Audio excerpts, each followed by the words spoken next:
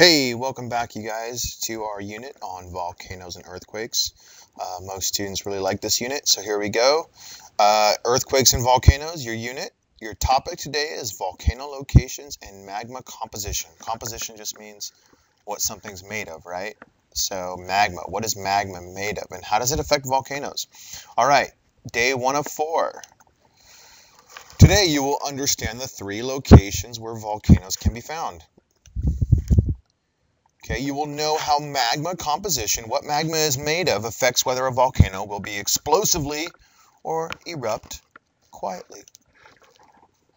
You will know how silica affects the viscosity or thickness of magma. Think of viscosity as thickness. All right, quick write.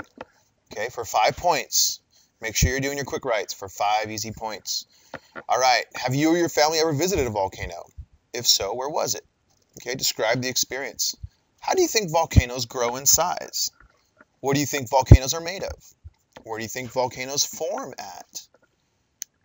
What do you think makes a volcano erupt with deadly explosive force? And then, why do you think soda cans explode when you shake them up? Okay, these last 2 questions kind of have to deal with each other here. Okay, remember, answer in 2 to 3 sentences, please. Okay, here we go. Go ahead and pause this anytime you need more time to write, okay? No hurry. Take your time. All right, so volcanoes. A volcano is an opening in the Earth's surface, right? That often forms a mountain when layers of lava and ash build up over time. So we got layers of lava here that cool to rock, right? So, boom, new layer, okay? And then sometimes it's not just lava, it's ash. So ash falls down and we get new layers, okay, of ash here. So layers of lava and ash. So what is a volcano? For your first question, remember the question goes on the left-hand side.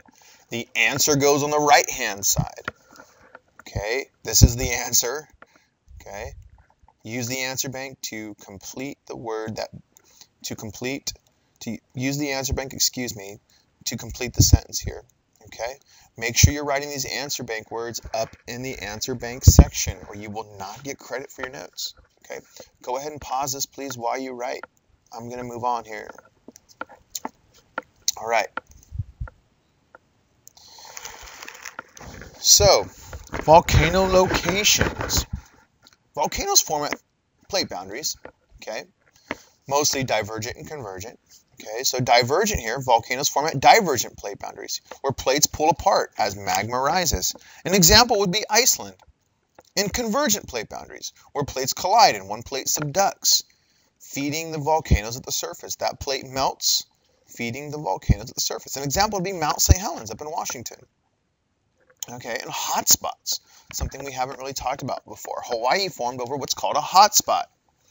A steady, constant flow, steady meaning it's consistent flow of magma that's rising to the surface to form volcanoes. An example is good old Hawaii. So, let's take a quick look here at, okay, Iceland. What's happening here at Iceland? Well, divergent plate boundary here. Plates are moving apart and you get these cracks in the ground, okay, and these volcanoes form. So right here, Iceland, right? Okay, a big volcano. Iceland is one big, essentially, volcano. All right, so volcano locations, divergent plate boundary, Iceland. You're going to have to know the examples on the test. So here's a picture of Iceland. Iceland's so far to the north, you get these beautiful displays of volcanic eruptions, along with the aurora lights, the aurora borealis is here. Okay, if you go to Iceland, make sure you visit the hot springs, because Iceland gets their energy from geothermal energy, heat from the ground. Okay, they don't burn coal or they don't burn fossil fuels. They get their energy to fuel their homes. All their energy to power their homes, okay, comes from geothermal energy. And they also bathe. This is called the Blue Lagoon. So if you ever go to Iceland, go check out the Blue Lagoon. All right, another place volcanoes form at is convergent plate boundaries here.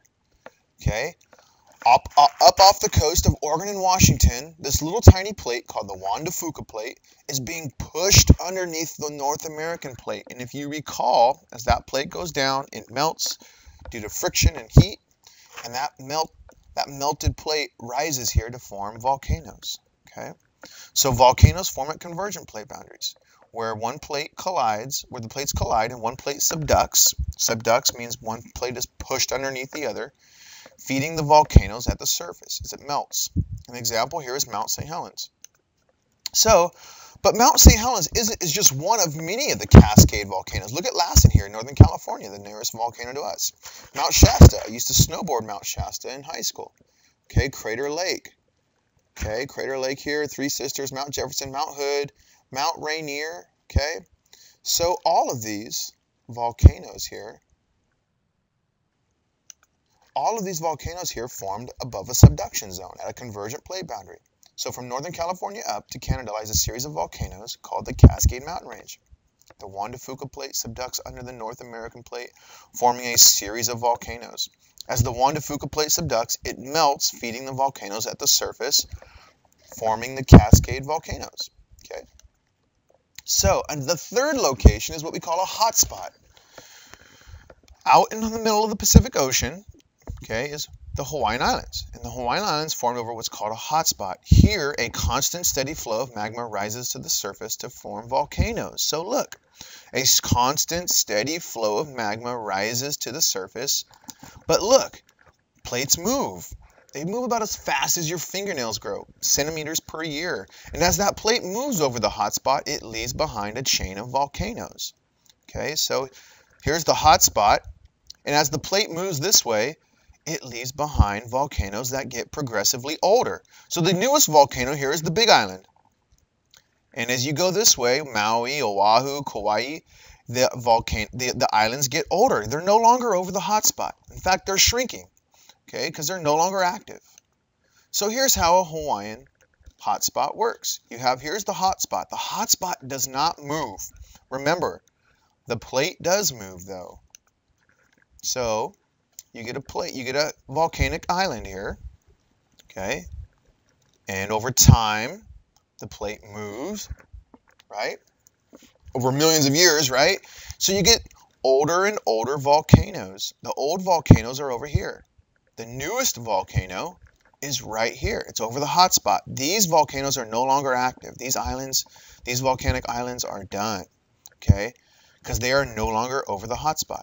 But the volcano over the island, the volcanic island over the hotspot, like the Big Island of Hawaii, is still erupting today. Okay?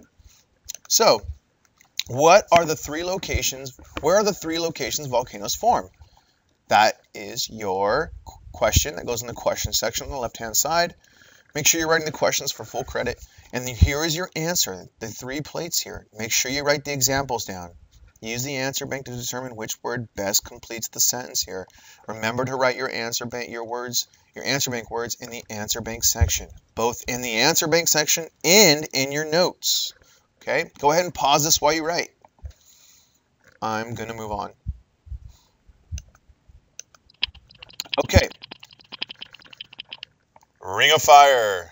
Convergent plate boundaries are located all around the Pacific Rim. Convergent plate boundaries are all around here, the Pacific Ocean. Okay, because of this, we get a chain of volcanoes around the Pacific Ocean here. We call this the Ring of Fire. So because convergent plate boundaries are located around the Pacific Rim, we get, okay, volcanoes located around the Pacific Ocean. These volcanoes make up the Ring of Fire. So what is the Ring of Fire? Okay, once again, question on the left-hand side, answer on the right-hand side. Use the answer bank to best complete the sentence. I'm going to move on. All right. So there's 2 types of eruptions. Some volcanic eruptions are explosive and violent, okay, while others are non-explosive. So let's look at Mount St. Helens here. Mount St. Helens was explosive, okay? It was deadly explosive. Erupted with great force, killing about 60 people in the area, even though geologists told people to get out of there. Okay, Hawaii, though, is what we call non-explosive. It just kind of bubbles. Okay, kind of like a hot tub or something, right? Those bubbles should tell you something. Okay, so Hawaiian is a non-explosive volcano, and Mount St. Helens is an explosive volcano. So what are the 2 types of volcanic eruptions? left-hand side, answer on the right-hand side. Okay? All right, so magma composition. There's two types of magma we're going to look at. There's a few more, but generally these are the two types. Okay? Why do some volcanoes erupt explosively and others non-explosively? It has to do with three factors. The amount of trapped gases in the magma, okay, the viscosity or thickness of the magma, and the silica content. Okay? So, what factors make volcanoes explosive? Right? Question on the left-hand side, answer on the right-hand side. Once again, use the answer bank to determine which word best completes the sentence here. Okay? Go ahead and pause this. I'm going to move on. Okay. So rhyolitic magma here is high in silica. It has a high viscosity. It means it's thick. It doesn't like to flow very fast. It's very thick. It's like toothpaste, right? This traps gases. This magma is so thick that it traps gases, and gases cannot escape. Okay? Let me go back for a second. Because it traps gases, those gases, the pressure builds up and it produces explosive eruptions like Mount St. Helens here. Okay? Basaltic magma here is dark in color, okay, mafic, and is low in silica, and therefore it flows like water almost when it's really hot. Okay? Because it flows, it releases gases, producing non-explosive, relatively quiet eruptions. That's why really no one has died in Hawaii. Hawaii has actually been erupting since 1950. And for the most part, no one has ever died in Hawaii. Okay? Because it produces non-explosive, quiet eruptions. The magma flows like very fluid, like water almost. Okay? So what is the difference between rhyolitic and basaltic magma? Okay? Make sure you get all of this down, okay, and use your answer bank once again. Go ahead and pause this while you write. I'm going to move on. Okay, so quiz yourself. Who's been listening? Which one has the most silica? This is the magma. This is the chemicals they're made of, basaltic and rhyolitic. Which magma releases gases? Which magma contains more silica? You don't have to write any of this down. Just think about it here real quick. Spend a second. Okay, you have rhyolitic here. You have basaltic. Look at the silica content. Okay? All right. So we're going to go ahead and summarize. I made a nice table here for you to fill out in your notes. The two types of magma, basaltic and rhyolitic. Is it explosive? Okay?